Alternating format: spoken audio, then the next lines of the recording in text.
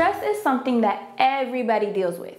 Problems at home, problems at work, or even your everyday life can stress you out. Sometimes it's necessary to take a step back, take a breather, and take time to relax. So, here are my 5 tips on how you can de-stress. Tip 1, acupuncture. No.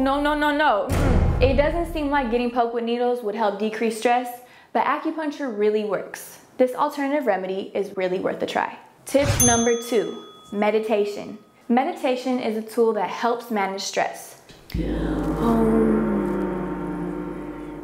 The slow breathing helps lower your heart rate, blood pressure, and can improve cognitive performance. All you have to do is close your eyes, breathe in through your nose, and hold the breath for 3 seconds before exhaling. Let's do it together. Breathe in, hold it, and exhale. Don't you feel more relaxed already?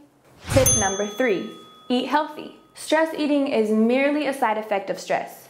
So when you're stressed, it's important to take a second to think about your food choices before you give in to those sugary, fatty, unhealthy foods. Help keep your stress levels normal. Avocados, almonds, bananas, and spinach are some great foods to start with. Tip number 4, take a hot bath. Who doesn't love a hot bath? That's your me time. Maybe you like to sing, listen to music. Ooh, boy, you're looking like you like what you see. Won't you come on over, check up on it. Ooh, or read a book in the tub. All of these are great bath time activities. Check this out.